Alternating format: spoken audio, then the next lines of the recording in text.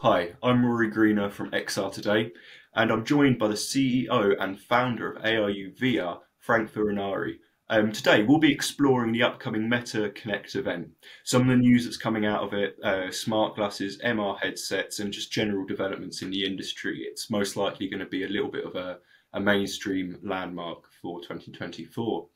But before we get too deep into topics, Frank, why don't you introduce ARuVR just slightly and your background in using the MetaQuest portfolio, namely for these enterprise use cases that we cover? Hi everyone, thanks Rory for having me. ARuVR it's an enterprise platform for content creation, content distributions at scale. So anyone can create now content in XR without writing one single line of code because we got a drag and drop authoring tool and also the distribution and management platform for enterprises. We are platform agnostic, but we do a lot of work with Meta, and our experience with Meta products started, a long time ago, and so we have been working on, oh gosh, 5 years now, I believe. Yeah, so that plenty of experience with Meta. Fantastic. And why don't we kick off the conversation we're going to have about MetaQuest with their new MR headset that's touted to be announced and more formally or more officially showcased during MetaConnect 2024. I'm interested from your experience with the portfolio, what industry challenge do you think this new MetaQuest 3S is going to solve for both enterprises and consumer? They're deploying it as a low-cost, accessible mixed reality device, working from Quest Pro, Quest 3, and now this lighter weight device. So again, what industry challenge is this solving in your experience? The mid-range and the high range of XR devices are very powerful and have got lots of features.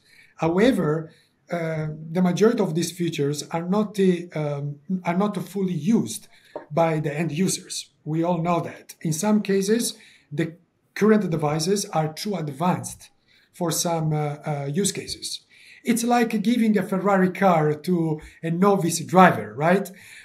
So the Quest 3S is that device for novice XR adopters, let's say, in an enterprise, institutions, but also consumers. The aim is to, I believe that the aim is to address several key industry challenges for both in an enterprise and consumers, such as affordability and accessibility, for example, by offering a more affordable XR handset. Meta is making this advanced XR technology accessible to a broader audience. This can help bridge the gap between the high-end devices and these entry low devices, trying to make accessible to accessible and affordable to a number of audience. The second thing is the enterprise adoptions. So for business, a cost-effective XR device can facilitate the deployment at scale of a number of use cases such as training or remote collaborations without the heavy investment that typically they need to do if they go with the kind of high-end devices that we got in nowadays.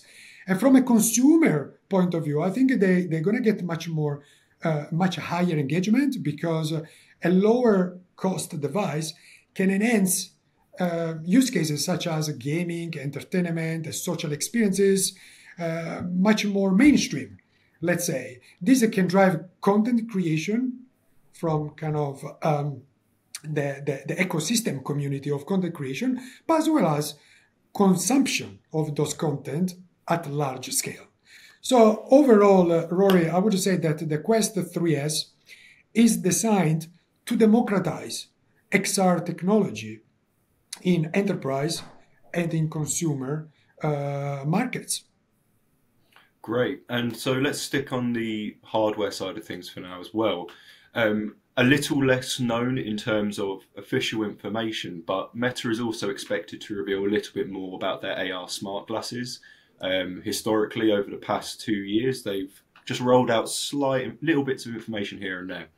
But we're going to probably touch on a few of the same topics you just mentioned. But based on Meta's current success, also with the Ray-Ban Stories device, a very light AR device, but a lightweight, accessible, user-friendly introduction into XR, as you say.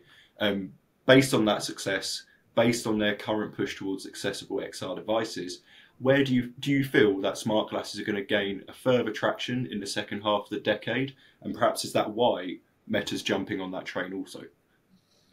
Well, that is a really good point. I mean, we don't know much up until now what is going to happen at the Meta Connect next week, but we all know that the Meta's Ray-Ban smart glasses have indeed been more successful than expected. You know, this success, it's combined this success that they had with the upcoming high-fidelity AR glasses and the addition of advanced AI engines can make the whole story very, very compelling, you know, for this hardware. There are a number of factors, you know, that it's still early days for, they called smart glasses, but eventually they will call cognitive glasses because, as I said, the technology is improving in terms of length, in terms of physics. So the quality is going to get much more brighter and high fidelity. But also, I think that the really trick here is the entry of AI, the combination with AI and smart glasses. Because AI, I think, is the missing technology that AR glasses were waiting for. Because AR glasses, it's hard to interact with them, right? You cannot use properly your hands. You don't have remote controllers in your hands. So the only way that you can interact with them, it's by voice. So now having AI engines on those devices will make the whole usability very easy to use. And therefore, consequentially, the use cases and the application will be much broader, you know, much wider than what we got today. And you're right, it's important for smart glasses, it's important the design. In fact, I believe that the Ray-Ban smart glasses has been very successful is because they're using an Italian brand, an Italian icon already existing. They're not creating something new. So design is important because people needs to put those hardware in their faces, and therefore the combination, to summarize, the combination of a high-end AR physics technology with AI engines and design will make will have a really bright future, these devices. Brilliant. And all of these advancements that are coming from Meta Connect are coming from, yes, a firm that might be seen as slightly consumer focused, but they can put a lot of money into the general R&D from their Reality Labs division. And then you could argue that trickle-down effect then goes to enterprise. However, at the same time, you have Apple pushing their productivity device, the Vision Pro. And then you got soon individuals like LG, Samsung and Sony all bringing out new devices in the coming months. And they both have perhaps considerations to consumer and enterprise. My question to you is based on the advancements of Meta and then also this broader group of technology providers. How important is the R&D from those groups, again, such as Reality Labs? How important is that R&D to help advance the wider XR market? And why should really all readers, even those from the enterprise, keep an eye on Meta Connect? Wow, Rory, it's very, very important. Large companies play a crucial role in the XR industry and the market. Their influence impacts the entire XR ecosystem in several ways. They drive innovation, but not only technology, but also they drive standards as well. They expand the market and make the market more accessible with those kind of much more cost-effective devices. And consequently, they are developing the ecosystem. So without them, it would be almost impossible to experience such an advanced and adoption of such technology. So in essence, the contribution of large companies are vital for the growth and maturation, let's say, of the XR industry. Their investment in R&D, in marketing, in sales, not only advance the technology, but also help create a sustainable and scalable market. This, in return, benefits business and consumers alike, paving the way for a more immersive and interconnected future.